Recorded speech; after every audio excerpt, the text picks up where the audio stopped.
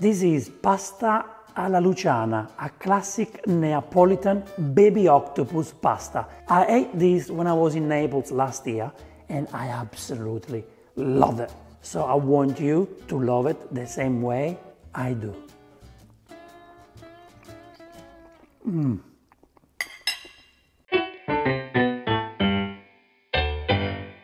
To make Neapolitan baby octopus pasta, we need, first of all, the nice baby octopus. I'm using half a kilo, very generous amount. 2 cloves of garlic. If you love garlic, use more, but 2 are more than enough. About 25 black olives. Please use pitted black olives. It's best for everyone to eat them like that way, especially if you have kids, you know? You don't want the pits in your pasta. 2 tablespoons of capers. I love capers. If you don't love them, use less. If you can find capers in salt, it's best. Otherwise, just buy the one in vinegar. Either way, you need to wash them very, very, very well. So you can just put your capers in a colander and you wash them just like that. You put them under the tap and you wash them. 250 grams of cherry tomatoes that I like to cut in half. A nice amount of parsley chopped.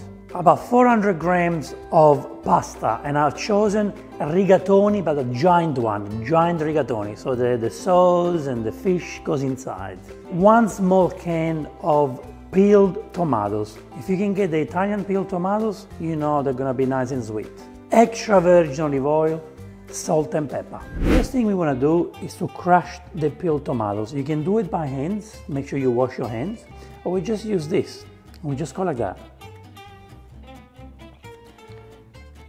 Squash it, squash it.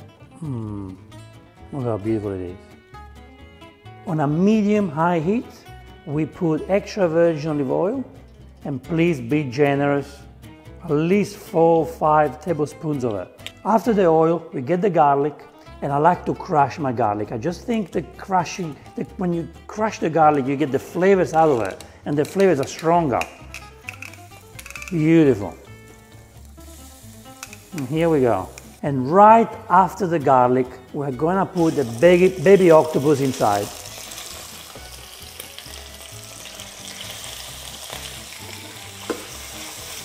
Now, what we want to do is to basically cook the baby octopus on both sides for at least 10 minutes.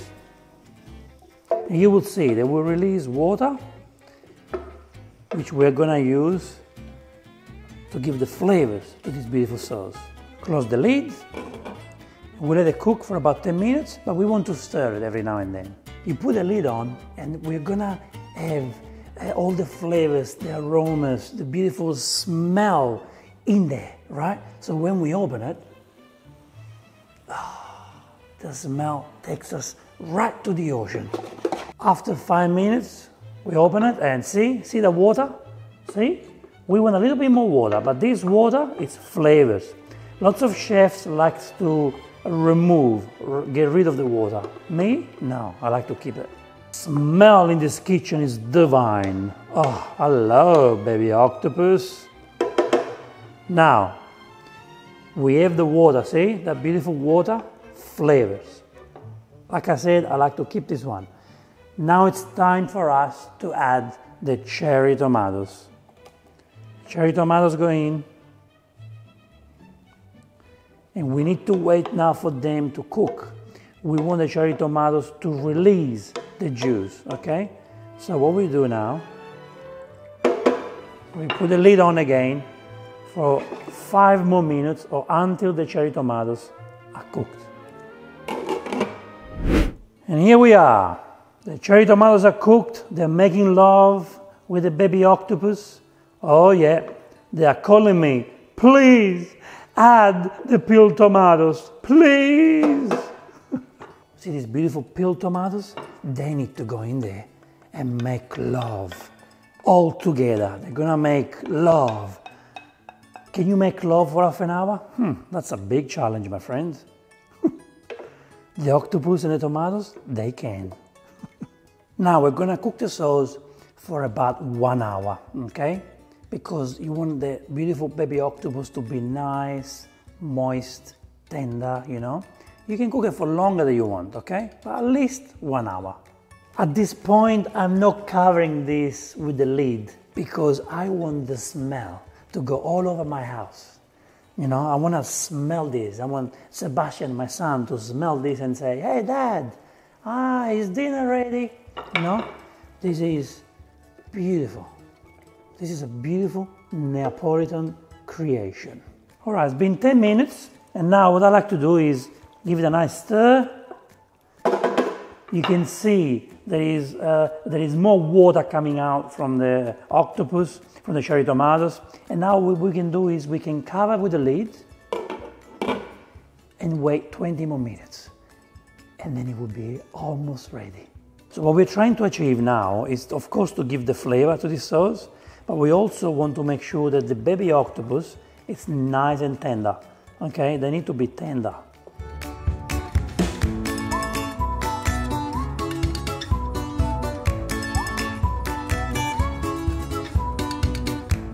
So pretty, look at that. The octopus are so happy swimming in the tomato sauce, the cherry tomatoes. Now we can add the capers. I love my capers. For me it's never too much, but if you think that it's too much, use less, okay? If you want to use 1 tablespoon, is enough, okay? So in here we have the black olives. So important, and they are pitted black olives, okay? Then we add some parsley.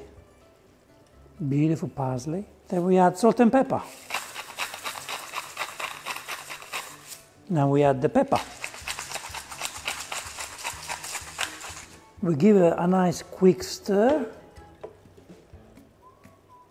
And now, ooh, the flavors are really strong. The capers really help. Oh yeah, baby, oh yeah. Look at that, look how happy the octopus is now. Yay, I've got new friends to play with. My favorite friends, capers and olives. Now we cover with a lid and we gently cook it while we boil the pasta. Now the water is boiling. We are gonna add 1 generous tablespoon of rock salt. Right in there, beautiful. Because we want the water to taste like the ocean. The packet of the pasta says 9 minutes to have the al dente pasta. So I'm cooking this for 9 minutes.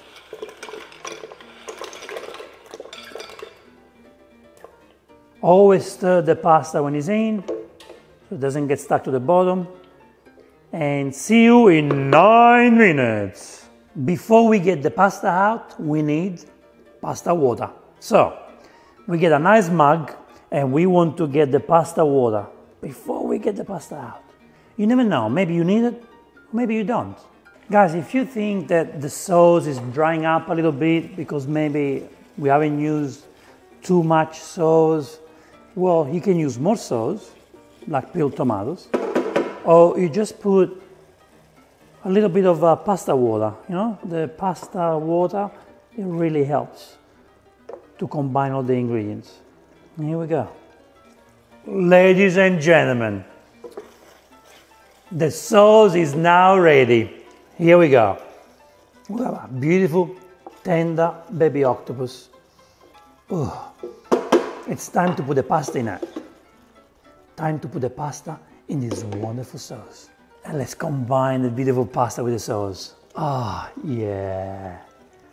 Yes, baby, yay! Yeah. Let's put some pasta water, a little bit. Oh yeah, beautiful. Amazing. And now it's time to stir and rock and roll. Yeah.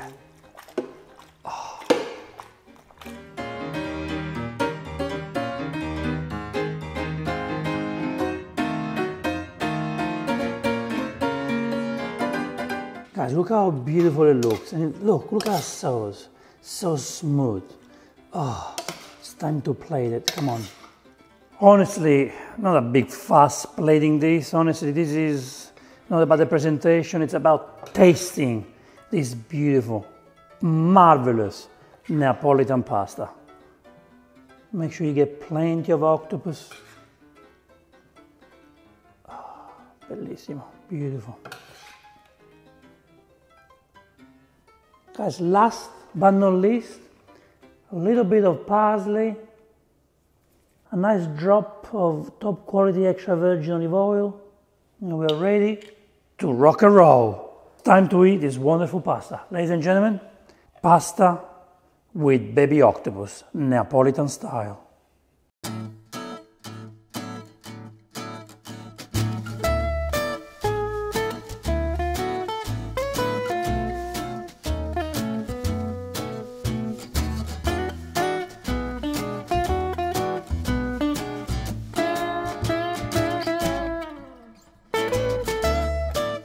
I strongly recommend you to pair this dish with a nice white wine, okay, because it will go very well. If not, have a glass of water. Let's taste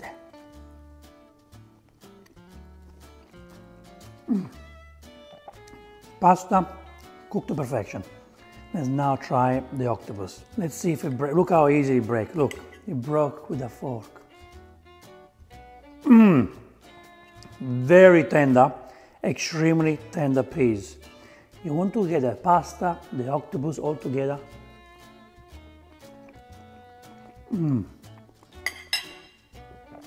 If the octopus melts in your mouth, you know you've done the right job.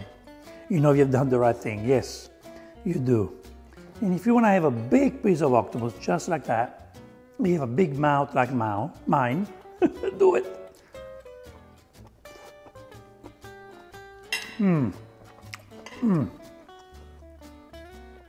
What are you waiting for? Make this dish and bring your belly all the way to Naples. Thank you so much for watching this episode. I will see you in the next Vincenzo's Plate video recipe. E ora si mangia. Vincenzo's Plate. And don't forget, you can get the apron on my website right now. Oh my God, it's spicy.